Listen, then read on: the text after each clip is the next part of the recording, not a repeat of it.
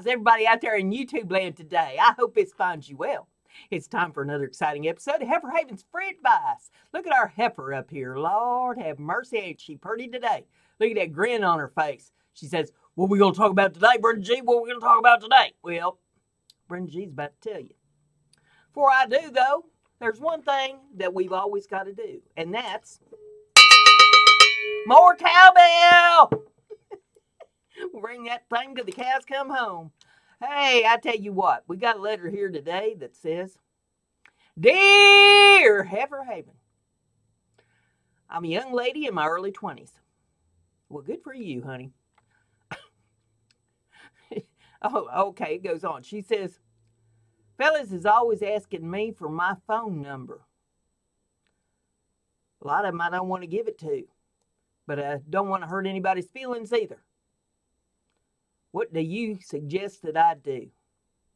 Well, you got some choices here. One of them, you can just be straight up and say, look, I ain't giving you my phone number. It's just a bad day for you, sweetheart, and walk on. But you say you don't want to hurt their feelings. So, well, you could tell them that you don't have a phone, but in this day and age, that don't work. Back when I was a kid, there were some people that didn't have phones. So, that would have worked. But what I used to do when I was probably about your age is we had phone books then, but you probably have to look them up online now. But I got the phone numbers for places like the police department and the morgue and the local hospital. And, just random phone numbers like that of businesses. You can look up things like phone number for the FBI. There's all kinds of phone numbers you can look up. You just have to be creative with it. That's a good way to put your creative abilities to use. You memorize them phone numbers. And then when somebody asks you for your phone number, you don't want to give it to them, you just give them one of them.